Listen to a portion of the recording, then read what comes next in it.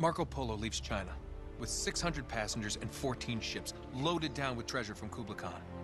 Now he lands in Persia a year and a half later with only one ship left and only 18 passengers.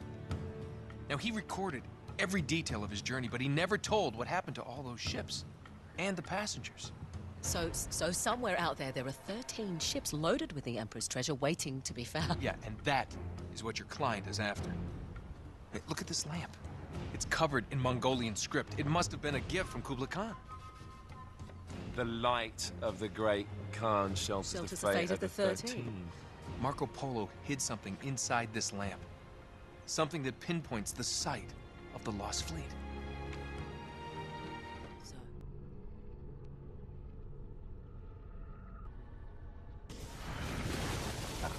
How do you think the Codex wound up in Italy?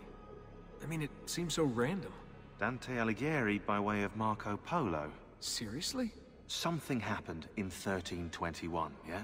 Now, I'm still working on making the connections, but from what I can tell, Polo encountered the assassins while visiting Kublai Khan.